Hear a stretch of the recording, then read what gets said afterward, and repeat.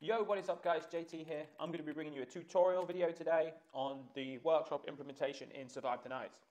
We're going to be creating a survival scenario, kind of like Nazi zombies, which lets you fend off zombies in a constant horde wave kind of situation. I'm going to jump straight into the process here by explaining what scenarios are, and then how we make them, and then how we upload them to the Steam Workshop. A scenario in Survive the Nights is effectively just a world save. It's nothing more than that. It's just a folder which contains information about your game save. A scenario can be just an accumulation of settings and permissions and user files and such, or it can also include database files so that you can have set up world situations and fun stuff like that. Jumping over onto the scenario tab here, you can see that we actually have some official scenarios. We've got our Nazi zombies type one, and we've also got a Night of the Living Dead one. If you click on this button here, you can actually see it opens in the overlay, takes you directly to your workshop item, where you can see its description, comments, see what people like, what they don't like, and you can see how many people have subscribed and if it's been liked and such, so you can make revisions in the future. I'm going to start by creating this scenario from the default. And like I said, we're going to be creating a Nazi zombie style situation here, and I've already chosen that it's going to be at a cabin. So let's go ahead and name this, well, Nazi Zombies Hunters, let's say cabin. We'll create the world save, set some settings up, and then we'll actually jump into game and start setting the scene. We need to set a custom spawn point, among other things. Okay, for this, we don't want time progression. For now, let's just set the time to 12 in the afternoon while we're setting it up so that it's nice and bright. I'm going to actually set my moon position for this to opposite so that it's nice and bright on the night. If you set that to realistic, there's moon cycles and you get some dark and some lighter nights. Loot's not relevant in this scenario, so let's just turn it off. We don't need loot respawning. Conditions not relevant either. And let's also turn off item ownership. Since this is a bit of an arcade experience, we don't need ownership. You should only really be playing this with your friends. Zombies, we don't need zombies for this, so let's just turn it off for now, since they're going to be being spawned as hordes. And I'll leave the min health and max health as it is, but you could tweak all of these settings if you wanted to. For example, you could make it headshot only kills, which would really increase the difficulty of this scenario and make it kind of more like The Walking Dead or something like that, where you have to go for headshots. Horde mode, okay, so let's go through these options. There's nightly, which works in the way that the general game works, and then there's also constant, which gives a constant flow of hordes one after the other. But for while we're setting up the scenario, let's just disable zombies altogether. Okay, animals is not relevant. Player, let's have a look at some of the options in here. Spawn point, for now, we're going to be setting a custom spawn point, but for now, let's just leave that set to house. We'll give ourselves some admin perms, and we'll actually teleport over to where we're going to do this, and we'll set a player spawn custom for this scenario. None of these options look too... Items on death, let's turn that off, since we don't want backpacks clogging up the world if your friends die near you inside the cabin. Fortifications, okay, fortification tools efficiency. Let's turn that up a little bit. Since this is an arcade experience, we want fortifications to go up more freely. We might actually even come in and turn that up even further so that it really creates that arcade fun zombie feel. Tutorial behavior, let's just force the tutorial off, since we'd never want that to show in this scenario. The map, actually we'll leave the map on, it doesn't really hurt anything. And we don't want the crafting level system. That just means that all craftables are available straight away. We want allow multiplayer turned on. We'll leave it for this so you can play co-op with your friends. You could change the welcome message if you wanted to, but I don't think it's too relevant. We'll turn PvP off for this, since you're going to be playing with your friends anyway, and it just really gives that arcade feel. And we'll turn the name tag distance up too. Let's leave most of this in here. You couldn't rename this if you want here, like I have. We're going to use Steam networking for this. That just makes all of the connection issues with opening ports and such go away. If you have Steam relays, you can just open the Steam overlay and invite your friends, providing you're in game. We'll leave the workshop tab for now, but we'll come back to that when we actually upload. Let's jump straight into this world that we've just created here. I'm going to set my perms up so that I can use admin commands, and everything that I use in this tutorial today is available to the community. I will make a video on all of the admin commands that we have, but you can jump over onto the wiki if you really want to dig deep in that, but I'll explain everything that I use here today. One thing to note, when you create a world yourself, you are marked as the owner, which is user rank 3, and you can call the set rank command on anything lower than your user. So what we need to do here, by default, owner doesn't really have any perms, but admin has everything. So what we're going to do is we're going to call set rank here, my username, and then set that to 2. And what that will do is it'll actually downgrade me from owner to admin, but by default, admin has the asterisk perm, which gives me access to all commands. It just makes everything much, much easier for when you're trying to set something like this up. We're going to open up the map, and like I said, I think I've already chosen a location for this, but you could go around the map and look for where you would like to do it. The possibilities are kind of endless, but I've chosen this little cabin here, so I'm going to shift click on the map, and that will actually teleport me directly to the location. And again, that is because I am an admin. I just ran the kill Z command just in case there's any zombies, and there is actually one that spawned in the cabin. But this location looks really good to me. I think there's not too many entryways, there's no other buildings around the area, and it should be a really nice area to get set up. We're going to jump straight into the setup of the environment, and the first thing I'm going to do is actually place a bed down, and what this will do is allow me to clean up the whole house and not have anything come back, and we'll just leave that sleeping bag down even in the release scenario, because it will stop any of the things around this reappearing. You can see here that I'm using a combination of commands. I'm using /lookup and then the name of the item that I'm trying to find, and that will return a list of things that match that part name that you entered.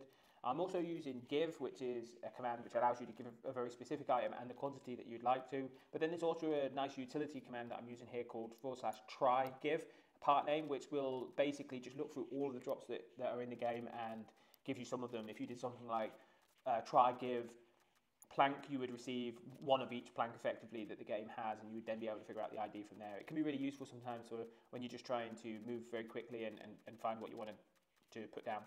So I've gone through here and I've placed racking down, I've placed wood by the fire, I've fortified some of the windows, I've put pegboards up and placed guns all over, and I've also laid some traps outside in anticipation for the player, but I've also put some traps strategically around the scenario as well, so that as the hordes progress, players can actually put them out as they kill the waves. We're going to put a little break in between each wave so that players can run around and refortify, put new traps out, and prepare a little bit so that they can survive a little bit longer.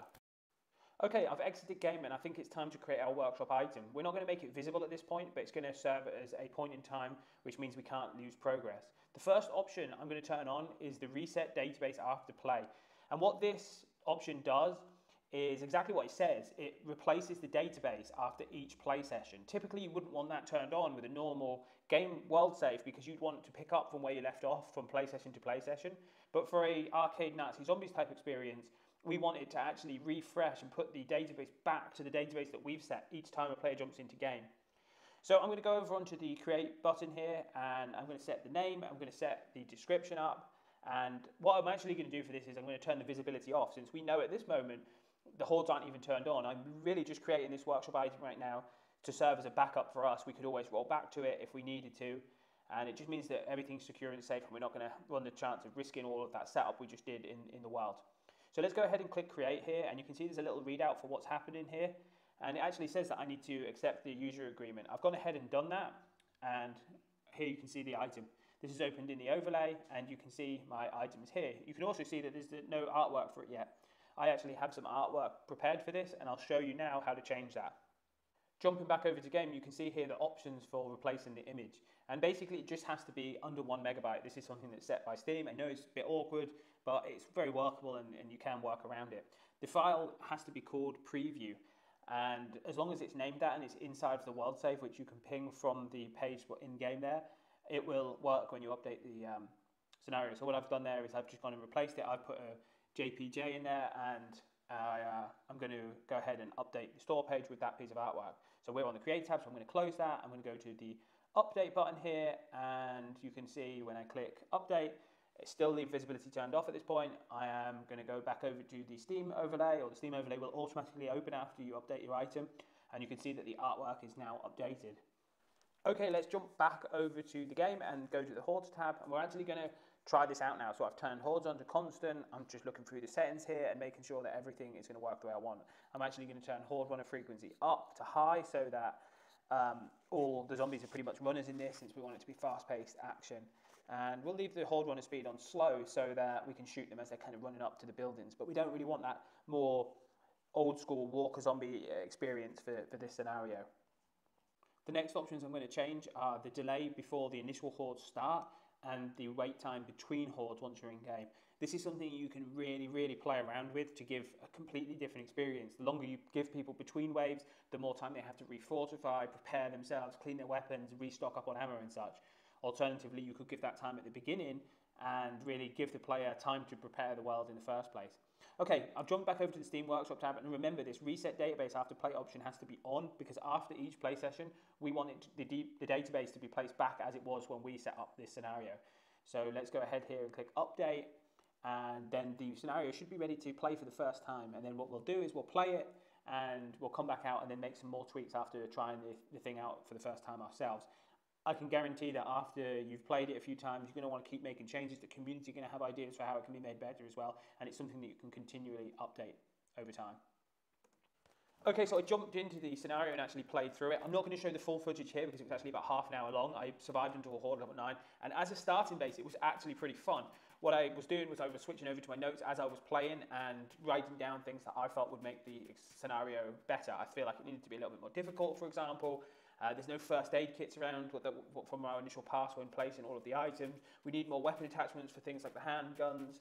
There's no hammer and nails to place on fortifications as we continue to get through the hordes. More traps would be fun to go around placing those between hordes as well. And we need way, way more ammo. I actually ended up having to give myself ammo, which obviously people playing your scenario are not going to be able to do. So let's go ahead and jump back over to the settings. We'll turn hordes off, and then we'll actually jump back into game and continue setting up the scenario. Okay, so I've turned hordes off and I've relaunched the scenario. And by turning hordes off, it stops zombies coming and allows us to go in and change the database file again. When I leave game, I need to remember to turn hordes back on and then update the scenario so that it includes these revisions that we've just made. I've gone around and made all the changes which I felt were necessary to make the improvements that we needed. And then finally what I do here is I actually set the player spawn location so that new players will always spawn in one of two spawn locations at this location. The command to add a spawn point is /player spawn space add space the name of the spawn point that you want to set. You can set as many as you want, and as long as you use the player spawn command, these will be available when spawning in the world, and they will always be chosen at random. In this case, I added 2 spawn points, and that allows for spawning in different rooms, but always inside of the house. It's time to jump back over to the menus and make the final revision so that we can release this scenario for players to enjoy. So the first thing I'm going to do is turn back on constant hordes. Of course, I had that turned off so that I could make revisions to my database file.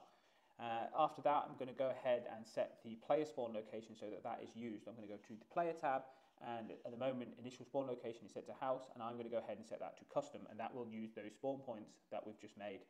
And I'm also going to set the same for respawn location. In the event that one of your friends dies while the scenario is taking place, they'll be able to rejoin and jump back up. And we don't want sleeping bag respawning turned on for this either. Okay, so the last thing now we need to do is we need to make this thing public. So we're going to go over to the update tab, and remember one more time, the reset database after play needs to be turned on. We're going to go to the update tab, and we're going to hit that toggle for visibility there. And once we set that over to true, other players will see our workshop item in the workshop, but they'll also see it in game as well if they go to the scenarios tab, and they'll have an option to click, download it, and play your creation. I've really only been able to scratch the surface on what's possible with scenarios in this video. I will list and link to the wiki page for all the commands that I used in this video. There's so many admin commands that I just didn't want to use because I didn't want it to be overwhelming, but they're all there and they exist to make this kind of content. We really look forward to seeing what kind of scenarios the community come up with. If you do come up with something, or if you get stuck, reach out to us on the Discord. We're always here to help. And if you do make something awesome, we'd love to feature it in one of our updates as well. I'll catch you in the next video, guys. Take care. Bye-bye.